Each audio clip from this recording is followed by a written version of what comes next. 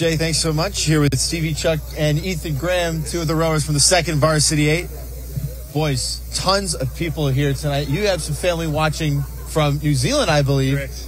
Tons of people out here today. Talk to me a little bit about what it's like having such a great crowd cheer you on, especially when you're getting to the end of the race and you get tired arms, tired legs. It was awesome. It was. This is such a unique environment, and there's a lot of rowing, venues that don't have fan spectators like this. So for us to have our home race course somewhere we're comfortable and get everybody out here and watch it, it makes us feel pretty damn special. Awesome. Boys, thanks so much. Appreciate it. Back to you.